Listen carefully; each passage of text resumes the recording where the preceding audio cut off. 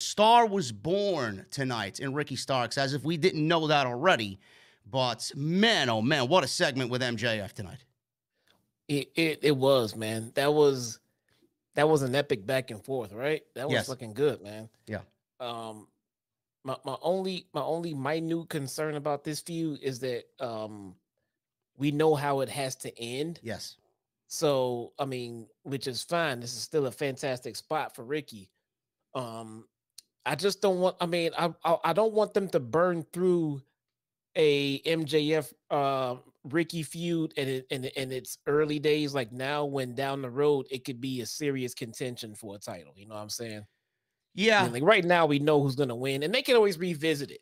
I just don't want them to burn through Ricky versus MJF losses for Ricky before he's legitimately on the table to possibly even win that title.